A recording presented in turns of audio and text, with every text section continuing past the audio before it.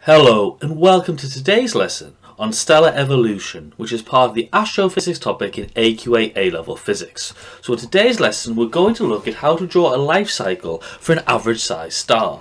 So if we're being successful and learnt in today's lesson, we should be able to determine the part of the stellar life cycle from the Hertzsprung-Russell diagram, understand the stellar evolution of a sun-like star from formation to white dwarf, and then understand how a sun-like star moves around the HR diagram as it evolves.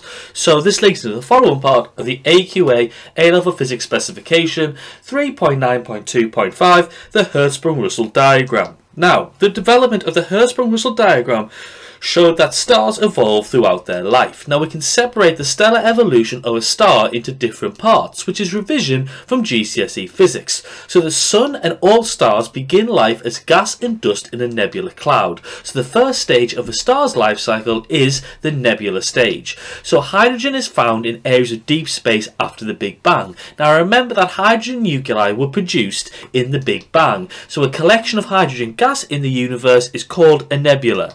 Now the original name for nebulae were Planetary Nebulae, as we thought this was where planets were formed. Now this was ultimately wrong, but the name stuck. So there are no planets found in a planetary nebula. Now a nebula is a very cold region of space, so the gas molecules inside the nebulae move very slowly. So the denser clumps of the cloud contract very slowly under the force of gravity. So gravity forces the hydrogen gas into a sphere, and this is called a protostar. Now as the particles are moving so slowly, gravitational attraction takes over and pushes the particles together to form a sphere. Now we call this sphere a protostar. So the first stage is planetary nebula, the second stage is the protostar. Now, the next thing is that as the clumps of hydrogen and helium come together, the density of the area increases and therefore the particles hit into each other more. So this causes the sphere to heat up.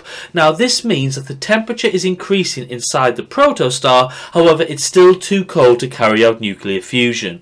Now, just to clarify, gravity forces the hydrogen into a sphere as this is the most stable shape in the universe. Now, eventually, the temperature and the pressure of the protostar increases so much so that the fusion begins. Now at this point the protostar becomes a star. So the star starts to release radiation via fusion. Now this creates a radiation pressure to stop the gravitational collapse that was taking place in our protostar. So when a star carries out hydrogen fusion, we say it is in its main sequence. So the first stage is a planetary nebulae, the second stage is the protostar, the third stage is the main sequence. Now it's important to note that we can see now where the star appears on the HR diagram. So we can see the main sequence of our star. Now a star spends most of its life on the main sequence. So during the main sequence, hydrogen is fusing together to form helium. Now during this process, the mass before is greater than the mass afterwards. So this tells us that the mass of the hydrogen nuclei is greater than the mass of the helium nucleus. So this occurs because some of the mass of the hydrogen turns into energy. This energy is released as electromagnetic radiation from the star. Now the principle which describes this is E equals mc squared. Now on the main sequence star there are two forces which act on it. The first force is the gravitational attraction produced by the mass of the particles in the star. Now this acts inwards.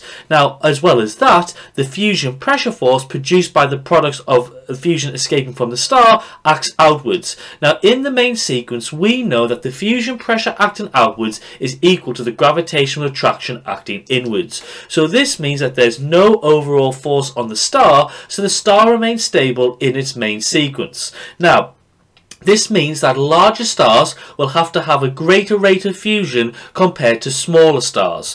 Now this occurs because larger stars will need that greater fusion pressure to balance out the greater gravitational attraction found in the star. So what this means is that larger stars spend less time on the main sequence than smaller stars. So because the Sun is quite a small star, it will spend a very long time on the main sequence compared to other stars. Now in a main sequence we know that the star is very stable and unchanged due to the balancing of these forces. Now this stage can also be called the core hydrogen burning stage.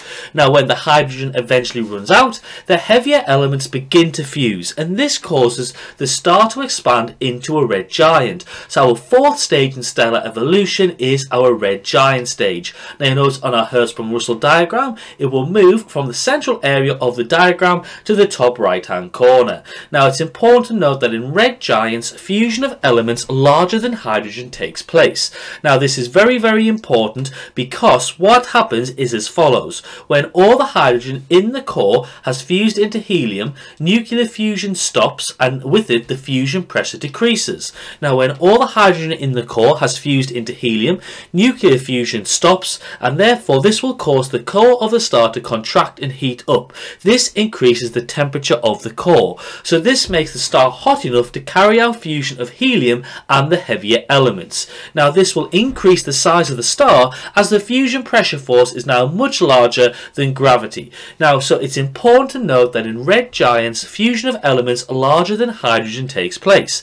This increases the fusion pressure as larger fragments are pushing outwards, so the star increases in size and becomes a red giant. Now it's important again to note the temperature of a red giant is lower than a main sequence star, as even though it produces a greater amount of energy, there is a greater area, so the energy is more spread out, as shown by the equation P equals sigma AT to the 4. Now as the surface area of the star is much larger, to maintain a constant power output, the temperature must be lower. Now more energy is needed to fuse larger elements together, as there's a greater repulsion between them. This is because larger elements have more protons, so have a greater positive charge, leading to a greater repulsion between the nuclei. So the energy found in a star is proportional to its core temperature. Now stars of average mass like the Sun only have enough temperature and energy in their core to fuse up to carbon. Now there's not enough energy to fuse elements larger than carbon in average stars.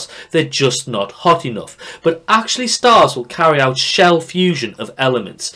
Now in reality, a red giant will have several fusion processes taking place simultaneously. So how it works is as follows. You've got a core and you've got shells of fusion burning carrying out between them. So the fusion of heavier elements takes place in the core, as it requires a larger pressure since the nuclei have a greater positive repulsion. Now the fusion of lighter elements takes place in the outer layers, as it requires a lower pressure since the nuclei have a smaller positive repulsion. Now in addition to this, the radiation released from the fusion in the core heats up the outer layers to allow the temperature in this part of the star to be high enough to carry out fusion. So just to clarify, stars contract, heat and then fuse successively bigger nuclei in its structure. So fusion in the core of a star is called core burning, whilst fusion in the outer layers of a star is called shell burning. So you can have core burning in the center here, while shell burning occurring in layers on the outside of this.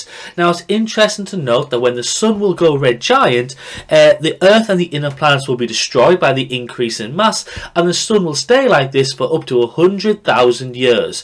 Now it's important to note that when fusion stops, the temperature and pressure will obviously decrease, but the outer layer drifts off and a white dwarf is formed. Now the outer layers of the star are released to form a new nebulae to start the cycle. Now this occurs as the core temperature of the red giant is not large enough to fuse heavier elements together, so this causes the star to shrink under its force of gravity.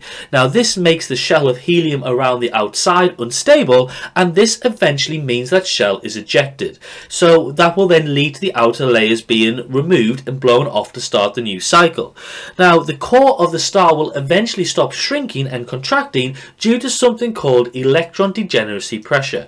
Now this is basically when electrons repel each other, as they must exist in shells, so this stops the atoms contracting further. So this leads to a white dwarf forming in the following part of our stellar evolution cycle. Now this full movement it can be observed on the Hertzsprung-Russell diagram, where you've got stage 1 with your main sequence star, you've got stage 2 when it becomes a red giant, and then stage 3 when it becomes a white dwarf. Now, this white dwarf is a core of carbon left behind after fusion. Now, can be considered a core of diamond because it's carbon under high pressure and temperature. Now, it's important to know that the white dwarf is like the hot embers after a fire, and this dwarf will cool down for a long time as energy is being lost to space. Now, a white dwarf must have a high temperature, as this is shown in the equation P equals sigma A T to the 4, because if the surface area has decreased dramatically, then the temperature must increase dramatically to maintain a constant power output. Now, eventually the white dwarf cools down until it forms a black dwarf. This happens as radiation is lost to space from the white dwarf. Now, black dwarfs have never been observed in the universe, so black dwarfs are purely theoretical objects. Now, black dwarfs would be in thermal equilibrium with space, so will be very, very cold. Now, black dwarfs have never been observed in the universe because they are very small, dim, and exert little gravity, so cannot be easily observed. And in addition, we believe the universe has not existed for enough time for a black dwarf to cool from a white dwarf. So let us look at the different stages of stellar evolution. We have the nebulae, the protostar, the main sequence, the red giant, the white dwarf, and the black dwarf. Now, we should be able to understand in our Hertzsprung-Russell diagram the main sequence, the dwarfs and the giants, understand the axis scale range in a Hertzsprung-Russell diagram, both for the absolute magnitude and the temperature / the spectral class, and should be able to understand the path of a star similar to our Sun on a Hertzsprung-Russell diagram from formation to white dwarf. So if we've been successful and learnt in today's lesson, we should be able to determine the part of the stellar life cycle from the Hertzsprung-Russell diagram, understand the stellar evolution of a Sun-like star from formation to white dwarf, and understand how a Sun-like star moves around the Hertzsprung-Russell diagram as it evolves. So I hope you've enjoyed today's lesson on stellar evolution, which is part of the astrophysics topic in AQA A-Level Physics. Thank you very much for watching, and as always, have a lovely day.